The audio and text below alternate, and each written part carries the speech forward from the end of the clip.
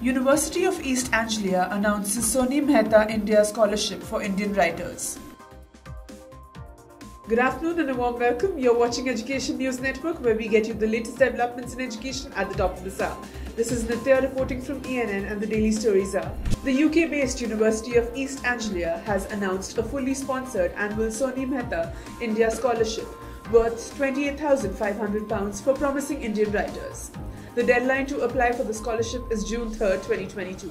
Students can check the website at uea.ac.uk for more details on the application process and eligibility criteria. The Sonny Mehta India Scholarship is open to creative writing students from India and the Indian subcontinent. It will cover tuition fee and living costs, as well as contribute towards all the moving expenses to the UK for the duration of the course.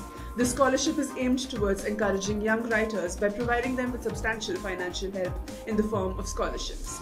The postgraduate scholarship program at the UEA is meant for all those aspirants who are self-funded and can validate genuine financial needs along with outstanding creative writing potential.